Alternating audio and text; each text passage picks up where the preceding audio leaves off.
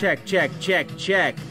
What is up, guys? It's Dr. Quads, and I would like to show you the TRV 900, but I'm actually filming with it right there. So I went from the Sony Alpha 1 to the Sony TRV 900, and that's of course why you see these black bars, because it's a 4x3, not a 16x9.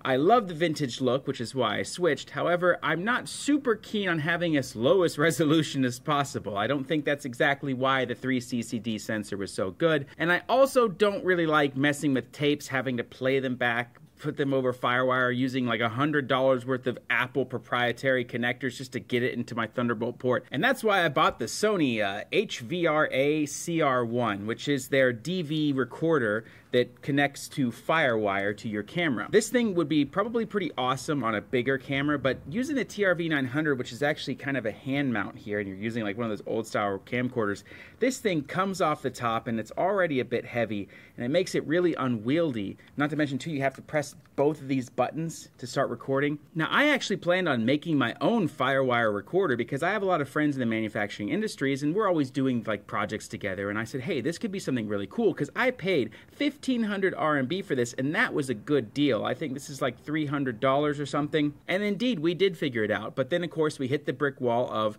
Apple. FireWire is an Apple proprietary connector, and you basically just can't innovate with it. It's disgusting. I really hate Apple so much. But what can we do with how cumbersome this is on the TRV 900 is, of course, as you see here, make a custom battery. The reason why is because both this and the TRV 900 and pretty much every other battery at the time was using the Sony NP F550 or the F570. However, what I then found out was that Sony has some sort of proprietary chip called InfoLithium. Now, a lot of people probably know about this. I just learned about this today. This is an InfoLithium chip, and without it, your camera will not work. Now, this will actually work without the InfoLithium chip, but the camera, the TRV 900, will not. So we're gonna have to take apart a battery rather than build our own. I took apart this InfoLithium chip-equipped Sony NP F550, and I wish I could show you on camera how to do it, but I wanted to make sure that I knew how to do it correctly before I actually showed you. And the easiest way, really, is just when this is on here, okay, you're just going to take a razor blade that isn't broken. So what I did was I just took this razor blade here and I just kind of scored across, scored across, scored across. I kind of went around. Take your time. You don't want to go too far where you scratch the battery. You're going to take the X-Acto knife and you're going to press it into the corners of this crack right here and just kind of press, press, press until eventually you'll get some give. Once you feel that there's some give, you're going to grab yourself a tiny little flathead screwdriver and just kind of place it in there and kind of twist it to pop it around. Just twist, twist, twist, twist. If you do it right and you take your time and you use the X-Acto knife as much as possible without cutting the battery or anything like that, you're going to get a clean cut. But if you don't get a clean cut, that's okay. Listen, these things aren't going to look like they're coming straight out of the factory. I don't expect it to. But once you get it open, you then will have everything you need. First things first, we're going to go ahead and cut this. Wires or something. Yeah. Okay, cutting that. Cutting that. Okay, here I'm trying not to let any of these things touch each other, right? I don't want to bridge a connection. Oh, I probably cut that a little too shallow, but that's okay. Could try to give it a little bit more so it's easier to solder. Okay, so we have these two batteries here. We could probably reuse those. I did finally find what I think is an InfoLithium chip on Taobao. So that will let me, you know, like not have to buy a whole, like, completed battery and take it apart. They actually sell what seems to be some sort of kit that you can just, it's just the chip and the connector. So that's awesome because I have plenty of these little 18650. I have plenty of these cells. The desk is pretty messy because I was doing some building yesterday and I haven't had quite the time to clean it up perfectly, but let's go ahead and pre-tin this. I'm going to be as fast on the heat as possible. You don't want to heat this battery up.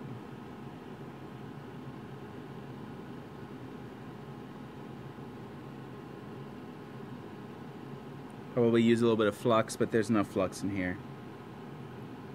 Okay, there we go.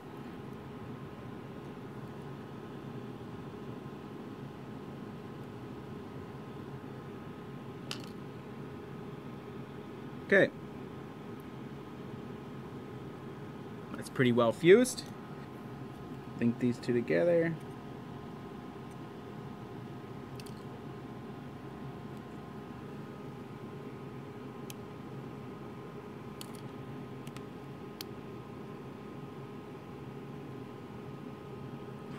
Okay. And we do just want to double check that it still works. Grab this here. Switch it to 20 volts. In the negative. In the positive.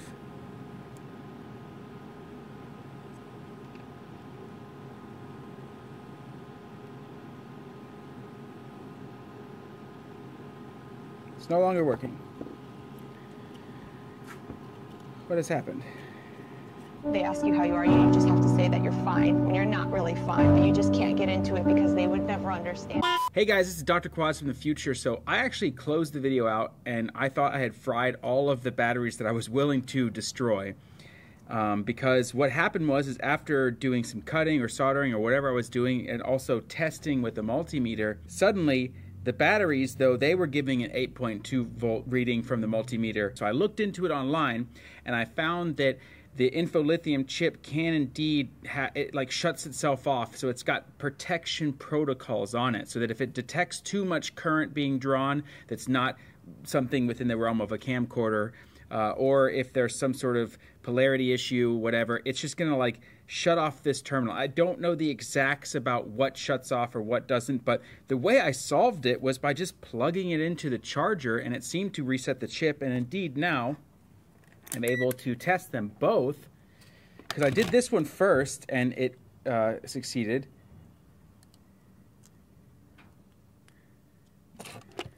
.2 volts. Nice. And then, of course, I plugged this one into the charger to hope, let's just say, kick start it, jolt it, do whatever it is, shake it loose, and bam, 8.2. So we're good to go. I even dared risk frying my camera again. And I plugged it into the camera, and indeed it works. So I'm really happy with that. That means I didn't waste $100 today because I ended up taking apart a bunch of batteries. And, well, yeah. We have gotten almost to where we need to go. So now we've got to rig up a power solution. All right, let's kind of just get in here and start working away at it. We're gonna take our time. I kind of like drawing with the soldering iron. You kind of draw, you kind of sketch it until it starts creating grooves, which helps you maintain your shape. There we go. Yeah, so that way you're kind of able to force that plastic because it's a little bit melted, you know. Cancer. I'm gonna get cancer from all this, I swear to God. One of the reasons why I should open this door. One of the reasons why I redesigned my studio was so that I get airflow, because there's a door right here. So, and I've just been doing so much of this kind of stuff. It's just very foolish of me not to utilize it. I need to get a fan. There's a lot still we got to build here. Hopefully we don't get cancer before we do it. All right, so that's kind of good enough, I guess. I'm not going to be happy with it, to be honest, but that's okay. This is a... Oof, let's not cut our fingers. All right. Actually worked. Definitely will 3D print one that's like, you know, looks really nice and maybe even has some other features. I'm not happy with this melty plastic version, but it is a good prototype.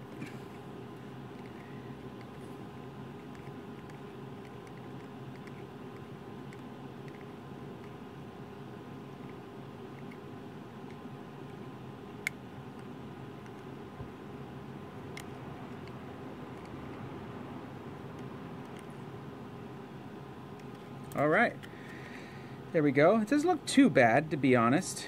Could be better, but could be worse. So you see here, there's like a flat side. Now it actually even has a plus on it too. The flat side of this is the positive.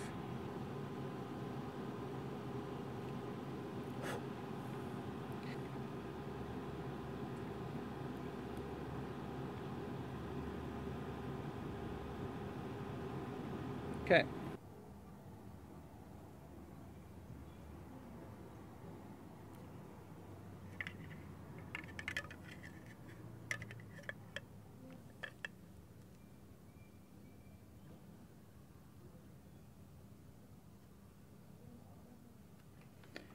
Need some solder.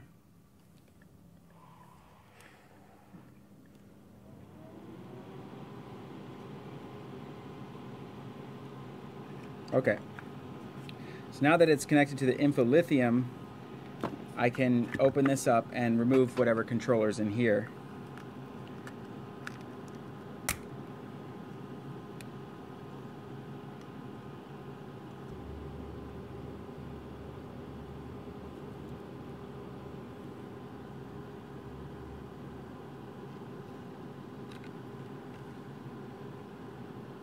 Yeah, I don't even think they pre-tin this wire at all.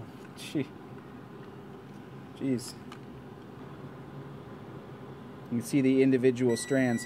You shouldn't see the individual strands. One old big solder blob.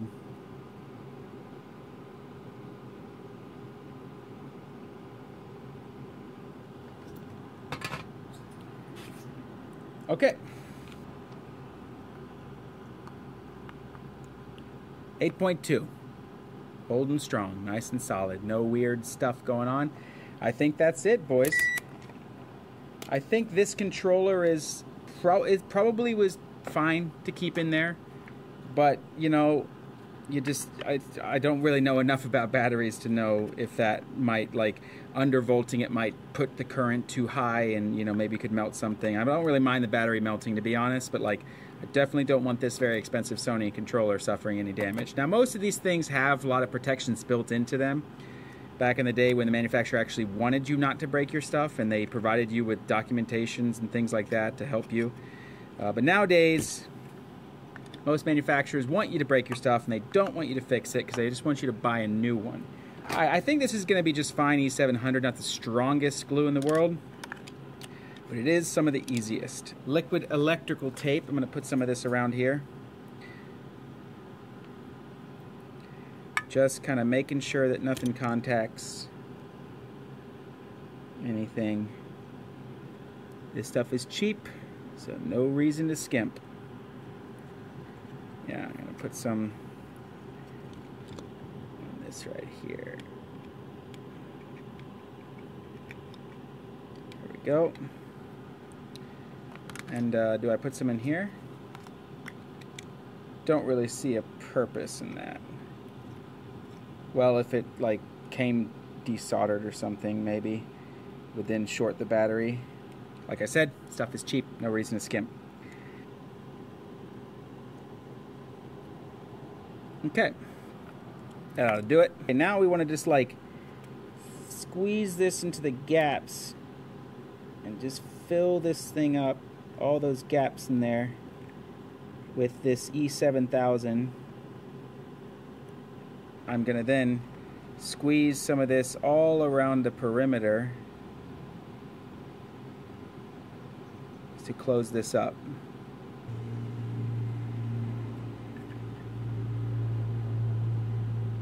Stuff is non-conductive, so no need to worry. I think it's silicone based. Okay. Shkerplunk. And that is squeezing out the sides, which I like. Because now I just get a napkin, rub it along.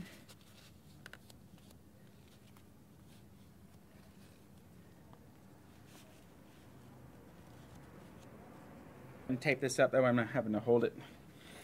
Gaff tape. If you know, you know. If you don't, I'm sorry for your loss. Just give it a nice tight seal. And there we go. Okay guys, obviously I don't have my camera set up to see me because it's on the desk right now, but I think it's about time to test this bad boy out. Let's give it a go. It works.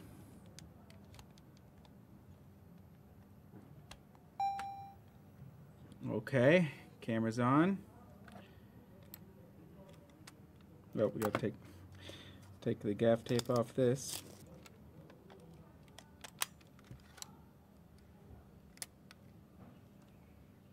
And voila, we did it. Looks like it's working. So one battery solution for both your recorder and your camera. And you know, it's modular. I'm gonna make a really awesome 3D printed battery. Not gonna be as strong as this injection molded battery, obviously, but hey, don't drop your camera, right? But yeah, it seems to be working just fine. And now that lets me mount this up like this, right? And so it's just a little bit easier for me to operate this camera and without this thing sticking way off up out on the top. I'll have to think of a good way to mount this up here. Definitely won't be using this anymore. This thing was a nightmare. Yeah, something like this. Now I made this cord pretty short, but luckily I can lengthen it pretty easily. I'm starting to see that it's but I would actually like it this way because that just keeps it as unencumbersome as possible. Yeah, and then I'll mount this up with a cold shoe mount, probably built into the 3D printing. I'll have a hot shoe on that. Guys, thanks so much for hanging out and learning with me as I learned. I hope you learned as well. Make sure to like and subscribe, and if you're inclined, I'd greatly appreciate anyone out there willing to support me on Patreon. It goes a long way to keeping this channel running. Until next time, I'll catch you later.